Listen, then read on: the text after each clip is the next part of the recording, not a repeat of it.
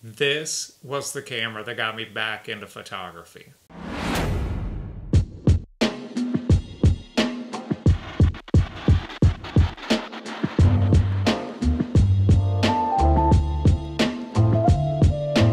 What's up, everybody? It is super rainy today, so I was looking for something that I could actually film inside and came up with this idea of just filming a what's in my camera collection kind of video. But in order to keep the video from getting too long, I thought I would just focus on one specific company. So for today's video, we'll just take a look at the Nikon cameras that are in my collection. You know, I first got into photography back in the mid-'80s, and by the early 2000s, I was kind of burned out. You know, I'd been doing it for about 20 years at that point.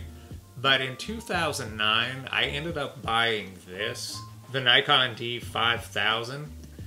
I don't know what it was, but I just kind of fell in love with this camera. I paid like $750 for this. I got it with a kit lens and that kit telephoto lens that's sort of plasticky, 55 to 200 millimeter zoom, and I just started taking this with me everywhere, and right away I just sort of found that passion again. You know, I actually found myself just enjoying photography. You know, I mean, I was just walking around in nature every single day with this camera taking pictures, and I just started feeling like more and more inspired.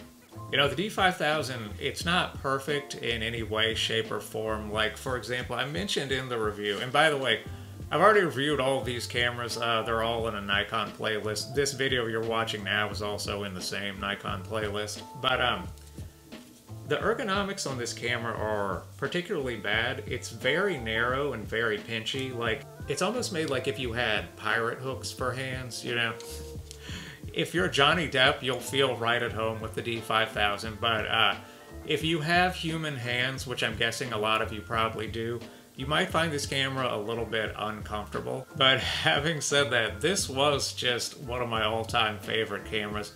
But aside from the ergonomics, it did have another problem. See, I picked up this Sigma 20mm f1.8, and I love this lens, but this lens is only manual focus on the D5000 because the D5000 doesn't have an autofocus motor. You know, so what that means if you're like new to photography, it autofocuses fine with modern lenses, but with older lenses like this Sigma, these lenses have a screw drive, and this camera doesn't have that. So it has no way to actually focus the lens. And because of that, that's why I decided to pick up this, the Nikon D90. It felt a little more serious, not quite professional, but like just solid and like a bigger grip too. It actually feels like a lot more comfortable than the D5000. Just like the D5000, I kind of caught fire with this camera. Like, I was just into photography, just day in, day out. That's all I was thinking about when I had this camera. Like, back when I used to work my corporate job, which, by the way, that's why I have a camera collection in the first place. I worked this office job that was really depressing, but it paid really well. And so every day I would literally just be shopping for like used camera equipment. I would always have like an Excel spreadsheet open on my desk of like actual work. So that's why if anybody walked by my office, like I would just pull that up really quick and just be acting like I'm focusing on it.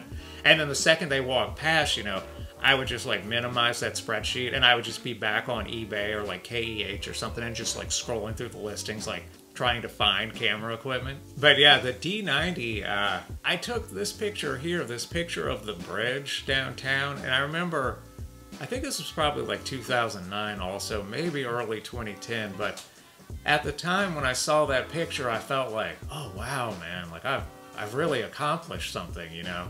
Whereas looking back on it now, it's just like, I mean, I think the average person probably takes that exact same picture with a phone. But at the time, you know, I felt pretty good about that. But a few years later, I was still a bit more curious about some of the older, like, professional cameras that I couldn't afford the first time around. So that's why I decided to check out this, the Nikon D100. The D100 is absolutely amazing in every way, but also absolutely, like, archaic in every way as well. D100 has a really good grip. It's kind of modeled after film cameras. I mean, like, especially if you look at the back of that, it just looks, I mean, minus the LCD screen, it just kind of looks like you're looking at a film camera. The D100 has a CCD sensor, and it's just absolutely gorgeous. I mean, some of my all-time favorite images, and it's just everyday things, you know, it's just like nature and pets and stuff, but some of my all-time favorite pictures come from this camera. It has a look that modern cameras don't have anymore. You know, in this day and age, we've sort of achieved, you know, we're constantly achieving this sort of technical perfection, and every camera company's doing it, but we've done it at the cost of character, and the D100 is back when cameras actually had character. Like, those images just, as I always say on this channel, they just simply look different. They don't look like modern images. But having said that, the D100 does have some downsides.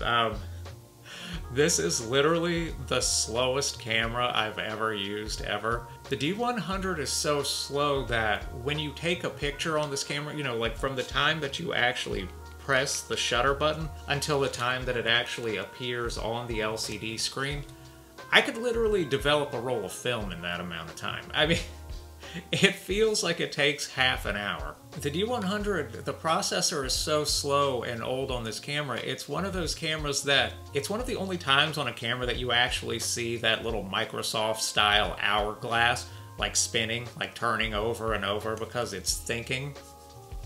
Like, and it's not just when you take a picture too, it's also like, you know, when you're just looking through your photos, if you're pushing play and you're just trying to scroll to the next image, you'll get that little hourglass on like every single image. I mean, that's how slow the processor is on this camera. Alright, the next camera that I got in my Nikon collection is this, the Nikon D60. The D60 is a camera that I've only had for about a year now. I got this last April for a YouTube video. Found it on eBay. I think I paid about like 40 bucks for it. There was a church in LA and they were just selling off stuff to like raise money for something. And I don't know, I got a really good deal on this. D60 is another one that continues the theme of CCD sensors. Like, that's kind of, aside from the D90 and the D5000, that's kind of what I was looking for in all of these other ones, is that CCD sensor. D60 has absolutely gorgeous images, you know? In that little bit of time, you know, I've only used this camera for about a week or two, and then it's just been sitting on the shelf. That's kind of the unfortunate nature of YouTube videos, you know? You've got to have a video up every week, so that entire week you're only using one camera, you know? You're shooting the sample photos, and if the camera does video, you're filming all the sample videos and stuff like that, and once that video is finished and edited and uploaded, well, now you've got to move on to the very next camera, you know? You don't really have a whole lot of time to spend with them. But having said that, though, what little bit of time I have had with the D60, I do actually like it a lot. Now, the next camera in the Nikon collection is one of my all-time favorite cameras, and it's one of my all-time cheapest cameras as well, the Nikon D50. I got this camera, I think about like 2 years ago. This is another one that I bought for a YouTube video. I literally paid 30 bucks for this camera. Also, another camera that has a CCD sensor. The D50 was one of those cameras that just shocked me. I mean, I thought I was buying this just so that I could film a video and it's cheap, and oh, okay, well, there you go. I had no idea that I was going to fall in love with this camera and this would become easily one of my favorite cameras. The D50, you know, by the way, when I shot that Nikon D50 review, I did that whole thing with just this kit lens, this 18 to 55. You know, this is the kit lens that actually came with the Nikon D5000 back in 2009.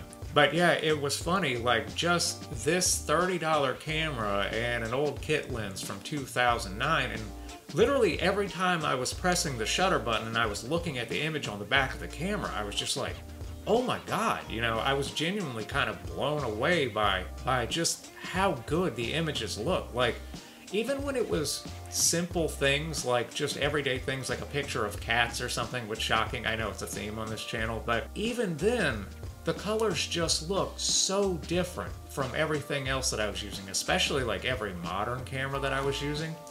The D50 just had this whole vibe that, I don't know, man, when you take into consideration that it only costs 30 bucks and it looks that good with a kit lens, you kind of get a sense of why this is one of my all-time favorite cameras. I mean, I would argue this is probably one of the best values out there. But having said that, there actually is a greater value than the D50, and that's this, the Nikon D200. I ended up buying this Nikon D200 also for a YouTube video about 2 years ago. I paid $60 for it. I got it from that seller, Roberts, on eBay. That's, if you buy used cameras a lot, or if you're a camera collector, you know Roberts. That's one of those popular sellers on eBay. I think they're in like Indiana or somewhere. But the D200 is just a dream come true for me. You know, for one, this is a camera that I couldn't afford the first time around. I didn't have that kind of money. I didn't have a few $1,000s. But now, you know, at 60 bucks, I'm like, yeah, of course, I'll give that a try. The body style is a much more professional style. It's magnesium alloy. It's really well made, and you've got all these customizable buttons and dials and stuff, and on top of all of that, the ergonomics are some of the best ergonomics I've ever felt. Like, this camera just feels so good in the hand. And of course, like so many of these other ones, the Nikon D200 is one of those 10 megapixel CCD sensors, and the image quality coming out of this camera is just phenomenal. Like I've said about some of the other ones, is it just looks different, you know? I hate comparing it to film because that's become too trendy nowadays, and I'm tired of everyone saying that every f***ing older camera looks like film, man. Hey man, look at this $5 point and shoot I bought at the thrift store. It looks just like film. It's like, yeah, no it doesn't. This, as someone who shot film for like 30-something years, yeah, it really does kind of look like film, and it looks amazing. You know, it's funny, the D200 is one of those cameras that I fell so much in love with this camera that I put off reviewing it for 2 years because I felt like whatever review I did, it just wasn't going to be good enough for this camera. It just wasn't going to do it justice. But eventually I did, you know, kind of have people asking because they knew that I had this camera, like, hey man, why haven't you posted that review? So eventually I just had to give in and like review it.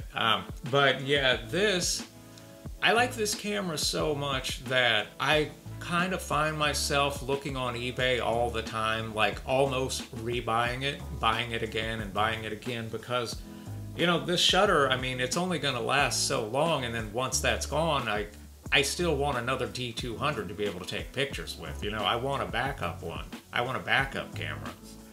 I want a backup D200. Yeah, like the D200 for me has become one of those cameras that I love this camera so much that it really is just one of my go-to cameras. I mean, and that's coming from a camera collector's perspective with, you know, Canon, Sony, Nikon, Panasonic, Olympus, Samsung, whoever, whatever. You know, there's a ton of cameras in my office. Having said that, this is one of the main cameras that I find myself grabbing all on a regular basis. Like, I just love this camera so much. Anyway, this is just a quick little rainy day video.